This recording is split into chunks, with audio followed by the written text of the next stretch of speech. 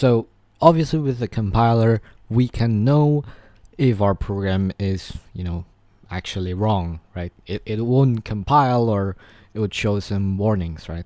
If I do something like, a syntax error, actually let me do this. False. Okay. And then that will show, okay, Clang. Okay. So, obviously something like this is just a syntax error, right?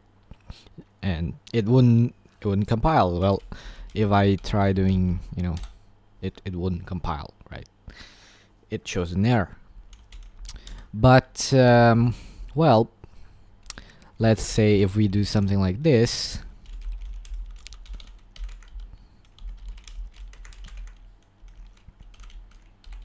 let me include standard IO. Well, I mean, well, this isn't wrong, right? This doesn't show any errors because, well, it's syntactically correct, but we wouldn't really actually want to pass null to puts. We would actually want a valid address, right? That actually is in the memory somewhere, right? So the problem here is we have a thing that's syntactically correct, but is a thing that we don't necessarily want. But it's not as obvious as, some syntax error, right? So in this case, you would want a static analyzer, which doesn't just compile your code, it also analyzes your code. So if we have a char pointer, which we assign null, and then we pass the same thing, which, contains null, right, to puts, well, it would be kind of useful if, since we are explicitly doing this, to know that we are actually passing null to puts, which we don't want. And, you probably want some warning. And you don't actually need a new program for this. So if you have GCC, it doesn't actually show an error, right?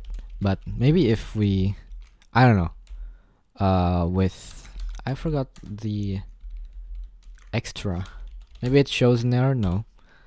But there's a flag, f analyzer, and if we use that, so it warns us that we are trying to pass null to a function that doesn't expect null.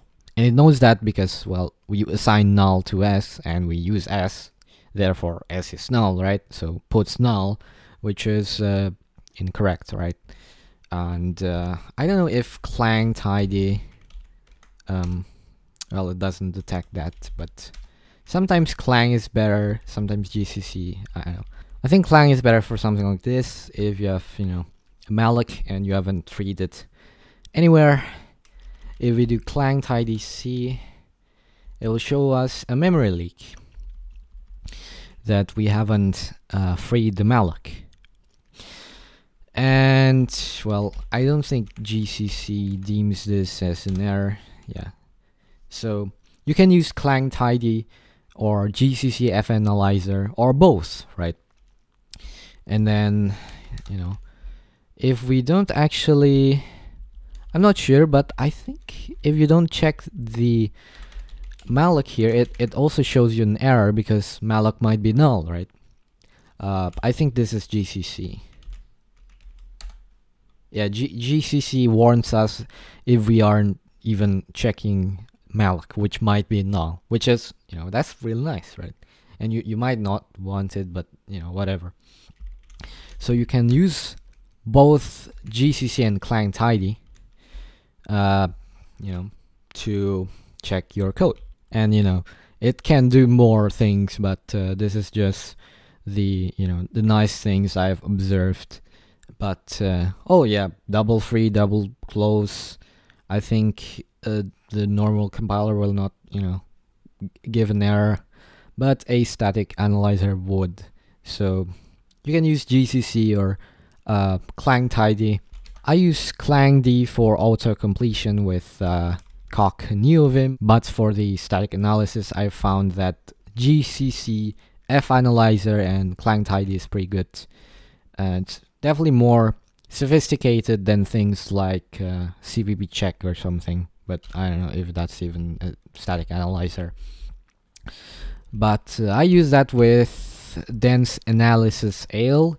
So I turned off the diagnostics for Clang D in CogniOVim, so it only shows the errors from Clang tidy and GCC fanalyzer. So where is it? I don't know, GCC plugins. So if you're wondering what flags I use this.